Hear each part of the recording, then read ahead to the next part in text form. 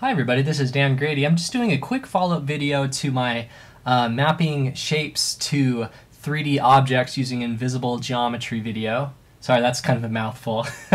In my original video, I showed a visual example of a spiral mapped to an invisible sphere, like I have pictured here. I didn't go by step how to do that in my original video, and even though it uses the same techniques I showed, some of you weren't getting the same results and maybe wanted to see a little more in-depth instructions on how to do this. So I'm going to do that really quick today, and hopefully you can get a beautiful looking, almost blown glass looking spiral like this on your own. So what we're going to do is we're going to start with the spiral, the shape that we're going to be mapping to our invisible sphere. In your tools panel, I dock mine to the right. You might have it somewhere else, but if you don't have it on your screen, you go up to Window, Tools. What I want you to do is I want you to find the spiral tool. The spiral tool is a pretty neat little tool. It might be hidden. If it is, click that same area, a little box flyout will happen, and you'll see your spiral tool. So we're going to be using that. And then click and drag out a spiral.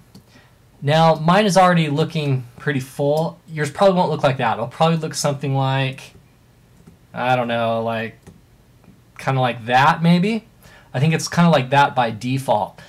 This is too small a spiral for us to map, and so what I want you to do is, by holding the mouse or your stylus down, I want you to hold the command button on a Mac, Control on a PC, and you will see it could transform the spiral live like that. We could see our live little preview of how our spiral is going to turn out. And what we're going to do is we're going to get this pretty tight to about right there. And then what I want you to do is I want you to, using the arrow keys on your keyboard, push up to add additional segments to our piece, about like that. Okay. I think my original one I used blue in my original video too, so let's do a cool red one. Alright, just for a little extra effect, I guess you could say, I'm gonna maybe go up to my variable width profiles. If you have that, I think it's like CS5 and above, I want to say. I might be wrong, don't quote me on that one. I'm gonna use this tapering right here, and let's also increase the stroke a bit right up here to maybe about right there. Alright, I'm gonna go ahead and expand this. I don't think you need to do that necessarily to achieve this effect. I just have a habit of expanding all my strokes when I'm finished with them. So I'm going to go up to Object, Expand Appearance. You'll see the anchor points go to the outside of the shape, just like that. Okay, now what we want to do is we want to turn this spiral into a symbol, because you can only map symbols to 3D artwork in Illustrator. So what we want to do is we want to go up to Window, Symbol. I'll bring up my symbols.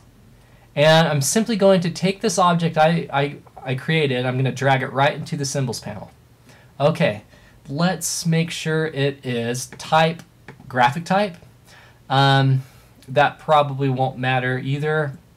This is primarily for Flash, but it's good since it is a graphic, we will say it is a graphic. You can name your symbol if you'd like. I don't really need to, but sometimes it's important if you're mapping lots of artwork to a shape.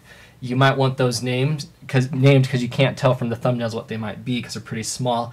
So we'll call this Crazy Awesome Cool Spiral Dinghy. All right, that's a great name.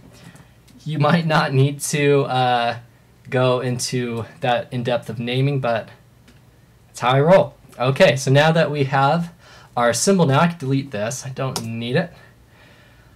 Actually, bring it back, Control Z, because I want to make an ellipse, the shape that we're going to be mapping this artwork to.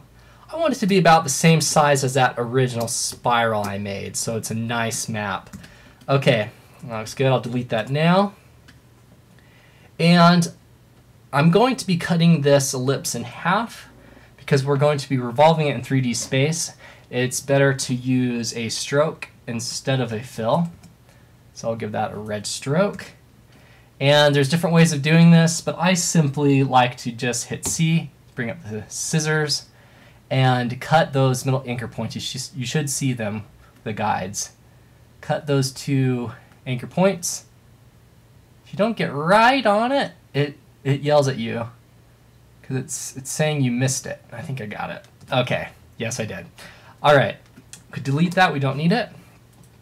With our selection tool, select it and go up to Effect, 3D, Revolve. All right, that'll bring up our 3D Revolve options. We want to preview it. There's our beautiful red ball of doom. And we're going to go to Map Artwork. Up here you'll see the symbol. All right, set to none right now. We want to find our crazy awesome It cut off my name. Okay, make sure that it's scaled to fit. Blang, it's huge now. You can kind of see it over here. It's starting to, hey, that looks pretty cool. Even without the invisible geometry, that's a pretty neat little look right there. But for this video, we want invisible geometry. If you don't hit it, it's not going to happen. And there's our preview. It's looking pretty freaking awesome. To make it have a better 3D look, make sure you click Shade Artwork. There we go. That is looking bangerang. All right, now in the middle of the spiral, it kind of tightens in a bit. I don't really like that area. On the original, I moved it to the side too, so I'm just gonna take this and move it over so it's kind of hidden. There we go. And you can revolve this and play around with it until you get something you like, but hit OK. Let me scale it up. Whoa! Make sure you hold Shift. Scale it proportionally. Well, that's interesting. It won't scale it because I am now making it larger than my original shape. So that's why you like to make it the same shape as your original object, so it looks good. If you want to expand it, if you want to scale up, you go to Object, Expand. There we go. Now I should be able to scale it up. Yeah, no problem now. Okay, there are my cool shapes. How about we put them over each other and add some opacity to get some ultimate radness. That looks horrible. But now you know how to make a really cool looking 3D spiral mapped to an invisible sphere in Adobe Illustrator. See you next time.